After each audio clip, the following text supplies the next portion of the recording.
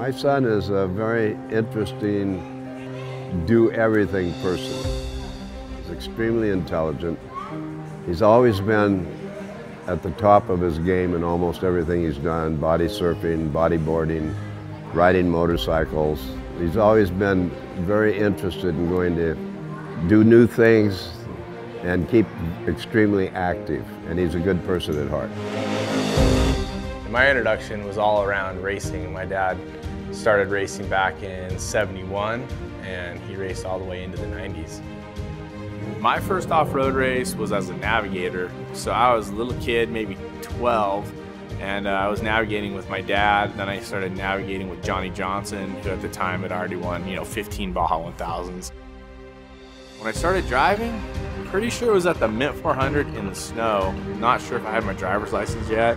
It was so much fun. I remember that day so clearly. The first day, my dad gave me the steering wheel and said, "It's all you." And I brought the car back, and we finished in the top 5. I think the biggest impact on my family was my mom, because she allowed us to go racing, allowed my dad to spend all the money on race cars instead of her couch and all that stuff. She used to walk by the race car and go, "There's my couches right there." Cameron is a pretty special deal, He's fun. He always tries to bring out the best in people. Cameron is unique amongst the off-road racer crowd because he's very passionate about promoting his love for Baja. Baja is everything, Baja is life. It's our race team, it's our trips, the Stoke, our family's experience. It's, I don't know, if we didn't have Baja, it'd be a pretty weird life. Cameron does so much more than just drive his trophy truck here in Mexico, and to me that's super rad. He has a really good attitude with the people, and they do with him. Bring money in for the orphanages. Last year I think we raised about 40 grand just for one orphanage.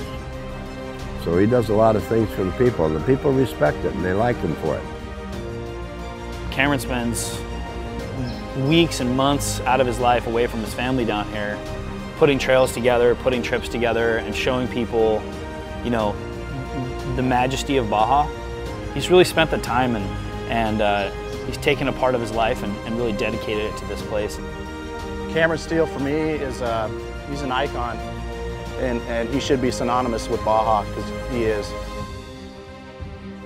Has the ability to want to help people do things.